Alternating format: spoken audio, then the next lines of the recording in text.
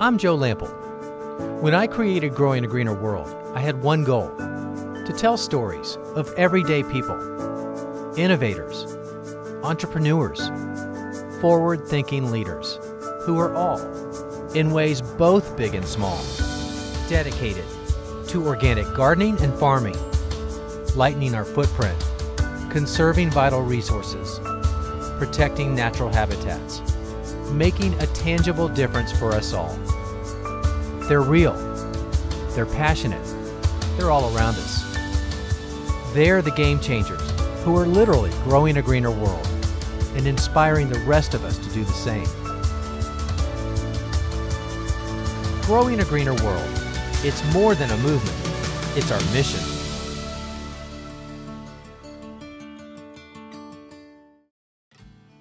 The Food and Agriculture Organization of the United Nations, 20% of the world's breeds of cattle, goats, pigs, poultry, and horses are on the verge of extinction. That's because the industrialized food movement has forever changed the way that livestock is used in agriculture.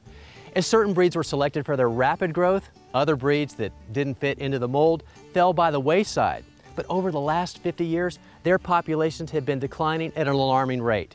But thanks to the rising popularity of organic agriculture and sustainable practices, heritage breeds are being rediscovered, along with the importance that they play in the big picture.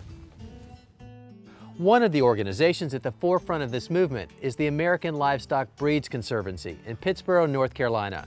It's their mission to not only research endangered breeds and serve as an educational resource for the public, but also to coordinate some of the conservation efforts across the country. Jeanette Behringer is the Research and Technical Programs Manager. Part of her job is to help educate people about the importance of heritage breeds and, when needed, help them choose the right breed for their given situation. Heritage breeds are incredibly important, and the more I learn about them, the more I'm blown away by just how special they are.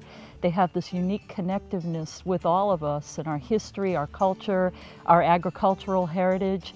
And they represent some qualities that we don't find in commercial animals, like the ability to thrive in challenging environments and not need heated barns to be able to make it through the winter, or to be coddled and protected just to thrive in the pasture. And so they really are special in that they have a job and they're really good at it. And they can be long-lived, they can mate naturally, and in a lot of instances they can be easy keepers and make a wonderful addition to anybody's small farm. The definition of heritage confuses people sometimes because it's so broadly used, and American Livestock Breeds Conservancy spends a lot of effort into trying to define exactly what that is, so that word really has meaning and, packs a punch with it. So what do we mean by heritage? Well, it's a number of things. For animals, first, they need to have a long, productive lifespan. Another one is that they have to be able to thrive in a challenging environment and not depend upon a warm barn to keep them happy. They have to breed naturally, which is pretty darn important. And there are a lot of commercial breeds that are used that have lost the ability to breed naturally. So that's pretty, that's pretty important. And also they need to be of purebred stock, meaning that their parents and their grandparents are purebred animals, and the offspring are that same breed. Heritage breeds really got a hard knock in the 20th century with the beginning of commercial agriculture. And a few breeds rose to the occasion. They produced more meat in a shorter period of time, whereas a lot of breeds, they were very specialized in being able to do one particular thing in one particular environment really well. And they didn't make the cut in commercial industry. After World War II, you had a lot of people coming back from war. You had the baby boom, a lot of people to be fed in short order. And so you really needed to have a lot of produce in a very short period of time. And that's where commercial agriculture really came into full bloom. But that also took away the niches of the heritage breeds, and little by little they disappeared because their jobs were taken away from them. All right, a lot of people ask us, if a breed disappears, so what? Well, the so what's actually pretty important. When we lose a breed that hasn't been well documented, we just don't know what we're losing. That could be something like disease resistance. It could be a big one in global warming, being able to thrive in a challenging environment. A lot of the commercial breeds or the common breeds can't do that. And many of these heritage breeds, they were designed to do just that job. And that's a pretty important thing to lose in the long run. We've had some great improvements over the past decade because as people are looking more towards sustainable methods of agriculture than commercial, that's the best place these heritage breeds fit in. One great gain we've had over the past decade is with heritage turkeys, where when we first started looking at how many were left, there were only about 1,000 birds left of all the heritage turkey breeds combined. And today, because of all the work that's been done in educating people, educating new farmers on how to grow these animals and breed these animals, we now have, over quadruple the population of breeding animals that we used to have. And everybody knows what a heritage turkey is now, and they're finding their way back to the American table. So turkeys are a great success. We have some work ahead of us as far as some of the heritage breeds that aren't quite ready for prime time because these animals lost their jobs when commercial agriculture came into its full power. We need to get their jobs back. But we also have to get these animals ready for their jobs, and that means teaching people how to breed them properly and to get really productive, good-looking animals back on the ground. A lot of those traditional methods are only in books, and there are fewer and fewer people to learn from to be able to do this. But the end result is you've got fantastic meats and eggs and milk products that are full of flavor and offer people a different choice besides what we find in the supermarket. So how can you help with the conservation effort? Well, first, you don't have to go out and start raising large numbers of endangered breeds. In fact, not breeding properly can actually hinder rather than help the conservation efforts. But what you can do is support the farmers and stores and restaurants that carry the heritage breed products. Most of the breeds are raised on small family farms for specialty products like goat cheese and fiber arts. So when you put your dollars to support their efforts, in turn you're supporting the heritage breed movement. And lastly, if you have a particular breed of animal you're interested in, like sheep or goats or chickens, join a conservation group because your dues will go to help the cause and you can stay informed on specific ways that you can help that breed. Now, if somebody wanted to add a heritage animal of any type to their farm or to their house, are there certain common characteristics that they need to look for? Sure, absolutely. There are a lot of questions that you need to ask yourself before you even bring an animal onto a farm. First, you have to ask yourself, what kind of infrastructure do you have? Is it going to fit that particular species you're thinking of? The other thing is, what are you expecting from this animal? In the case of chickens, do you want a meat chicken? Do you want an egg chicken? Do you want a little bit of both?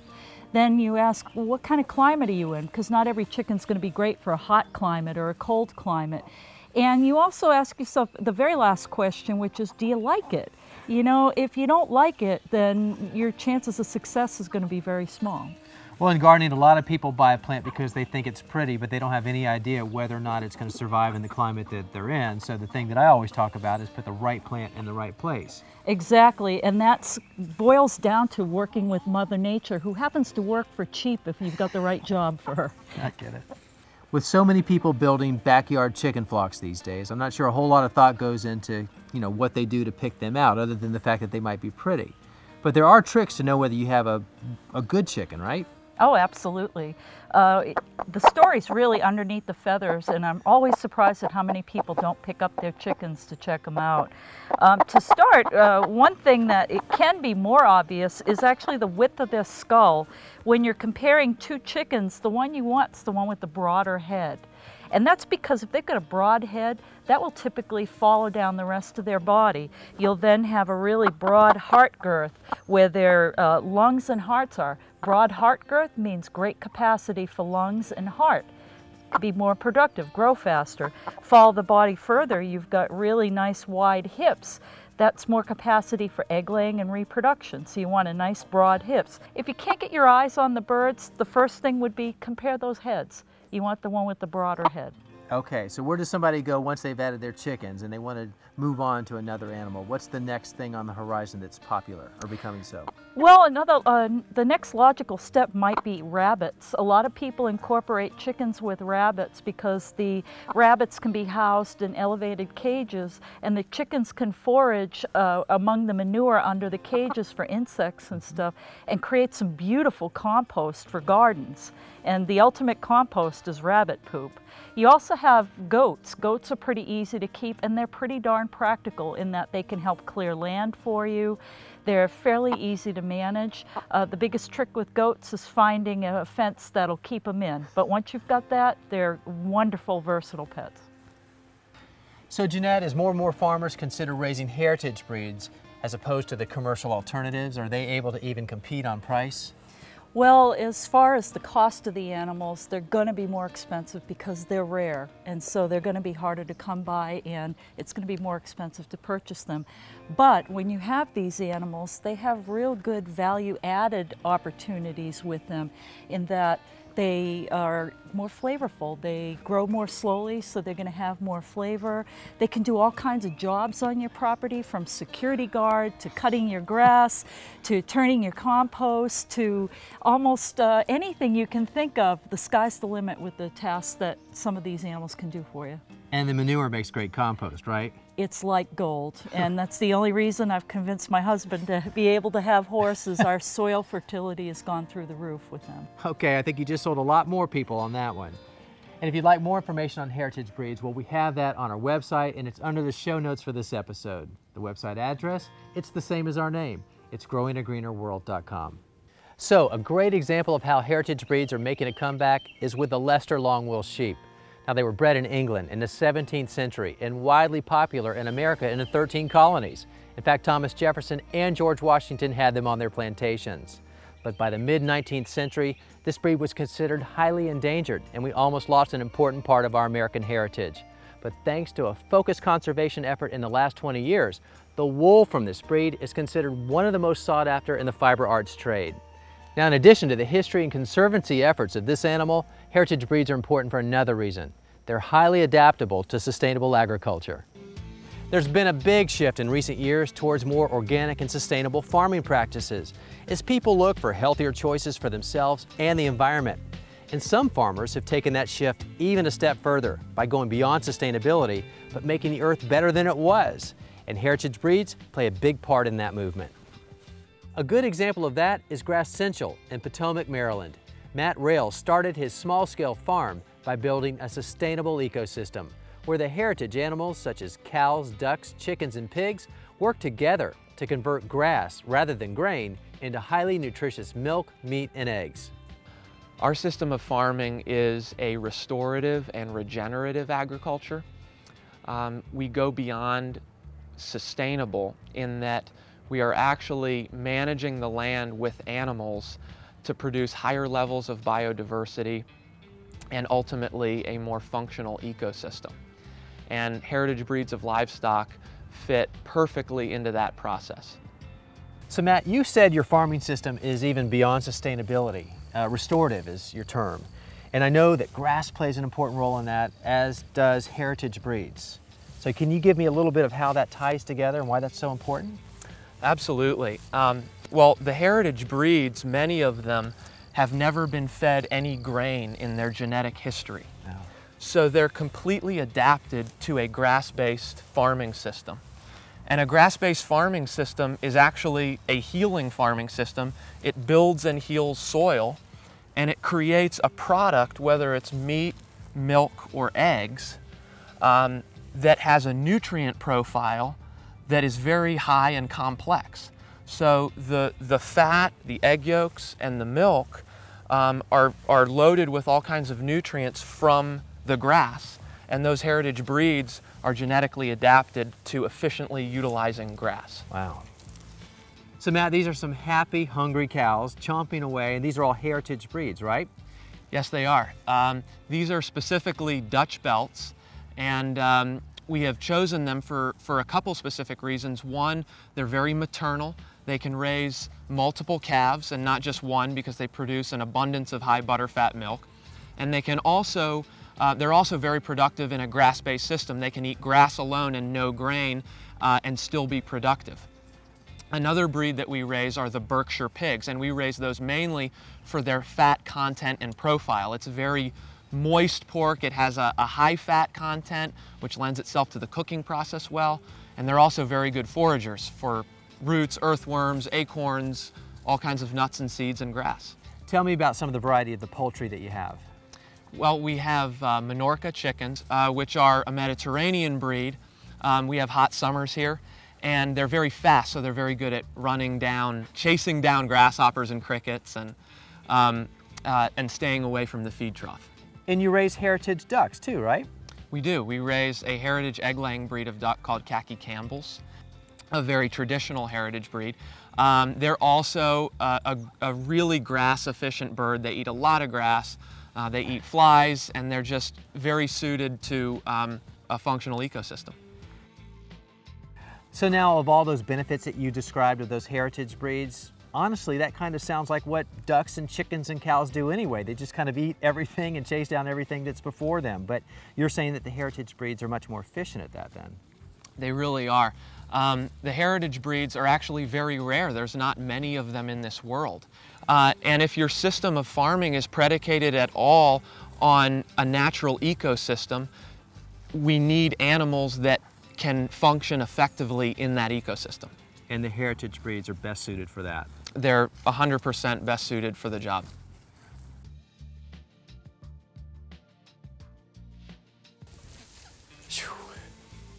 Heritage breeds have played such an important role in our past, but considering the environmental impact of agriculture and the diversity of food choices, they play even a more important role in the future. And it all starts with education. And you can start by learning more right on our website under the show notes for this episode. And the website address, that's the same as our name. It's growingagreenerworld.com. And there you can also watch all of our past episodes as well as this one too. Thanks for joining us, everybody. I'm Joe Lample, and we'll see you back here next time for more Growing a Greener World.